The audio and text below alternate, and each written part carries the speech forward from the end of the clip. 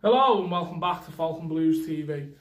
So today, Big Duncan Ferguson, the new, what should we call him, interim manager, caretaker manager I suppose. He's done his first press conference.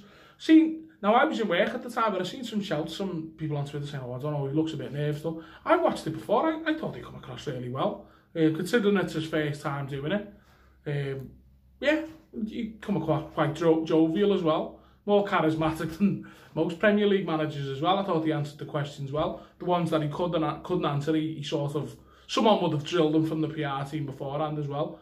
But it was nice to hear that he said the right things for me. We're going to cover every blade of grass. We're going to win balls. I think that's something we've been lacking lately. It's not just winning balls. We're always second best and winning second balls as well. It just seems the other teams want it more. He talked about some injuries as well, obviously the long-term ones are out, Delph's out. He said there's a doubt, but he trained this morning. I'm strangely feeling quite positive about tomorrow now. I was supposed to be working as well, and I'm not now. I'm working next Saturday, so I'm quite pleased I get to go for his first game, really. You've seen that he was talking about his kids, got season tickets to the Gladys Street. His brother-in-law is John Parrott as well, and he'll be watching. He said he was obviously a mix of emotions, nervous, excited. He seemed very proud. He knows the club as well, which is something that I like. I think everyone likes Duncan Ferguson, don't they? You know what I mean? And obviously he even said he's realistic, that he knows this is just an interim thing. It's also been quoted that Marcel Brands, there've been 100 people applying for the Everton job, 100 managers. Now, don't get me wrong, look. I mean, if I got that list, Jay made a good shout where we should just probably put them all in a bowl and just pick one out at random. It might come off better. I will say this though, if Alan Pardew's one of them, we need to take that out immediately and just rip it up. I was listening to Talk Sport before I went to work this morning. The Alan Brazil show with our Ali McCoy starring Harry Redknapp, because he just literally do anything for money.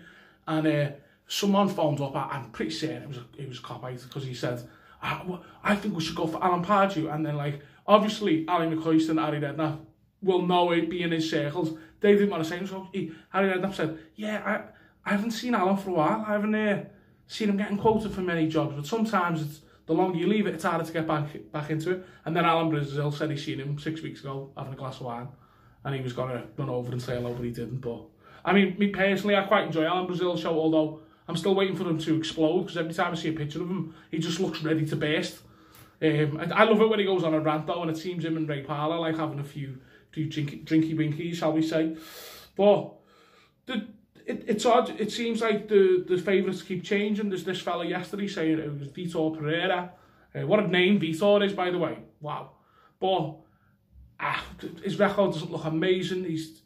I think he's won the league in Greece, Portugal. Now he's in the Chinese Super Duper League, earning absolute fortunes.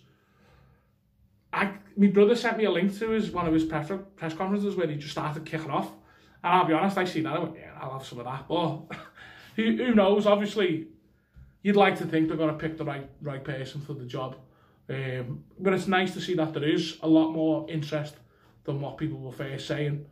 There's rumours that we've approached Pochettino, but there's also rumours saying that he's got his eye on the United job, not even the Arsenal job, because I mean, if you're Pochettino, why would you want to go to Arsenal? Because you've just been managing Spurs. I mean, don't get me wrong, it's a good kick in the teeth to Spurs, but he's also going to live in North London as well. You know what I mean? It'd be like a Nicky Barmby situation.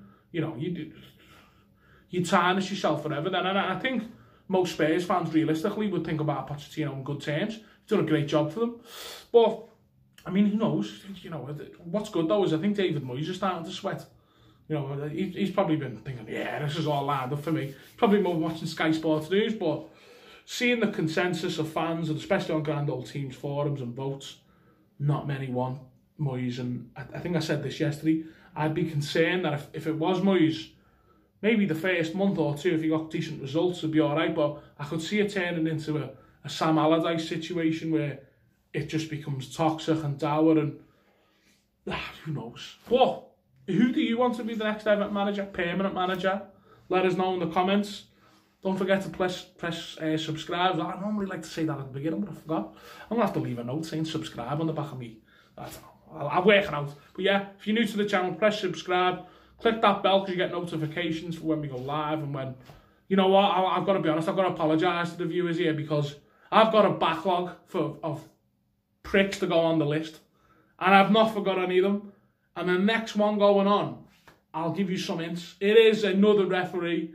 He's retired though. He's bald. I think I gave a hint last time, didn't I, Jade, a few weeks ago, that you could refer to him as a cleaner. Now, if anyone, it's hard. That's bad, that though. Yeah. I'll give another clue.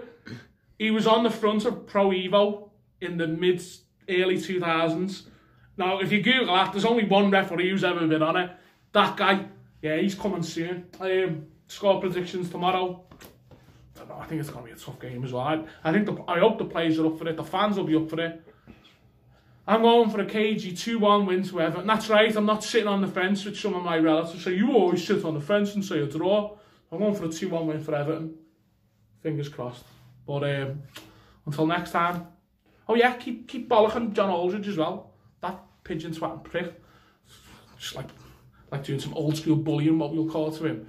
But yeah, up the fucking toffees. Colin Chong.